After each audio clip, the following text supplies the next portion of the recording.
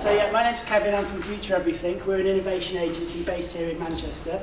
I'm going to talk a little bit about innovation labs, and that's a method that we use to create connections between people and start interesting conversations to encourage them to collaborate and experiment in interesting ways. I'm going to talk about that with a specific focus on cities.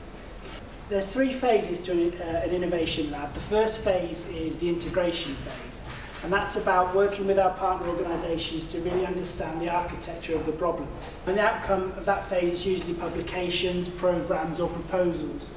I'm going to skip the middle stage because I'll come back to that, but the final stage is innovation, and that's about retaining knowledge and expertise, and we do that through creating communities of practice and interest. We gather feedback during that phase, and we test and reiterate the ideas. And the middle phase, which is the participation phase, that's probably our USP, I think. And what we do there is we have an event-based methodology, and we create a culture of collaboration. We make ideas public, and we create, debate and iterate on those ideas. And we were lucky enough to be invited by the British Council in Russia to partner with Strauka Institute. Strauka Institute are a design and architecture school, and they're based right next to the Kremlin in the middle of Moscow.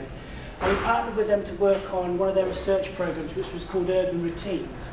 Now, Urban Routines looked at the sort of everyday life of people in Moscow. It looked at the kind of boring, everyday things that people do, how they go about the city, where they meet in cafes, where they educate their children, watch TV, all the usual routines. And what they wanted us to do is work with them to try and turn their observations into interesting products and services.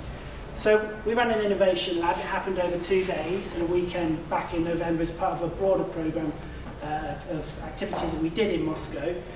We invited designers, artists, technologists, and put those people first, and talk to people, prototype in public, and validate your ideas.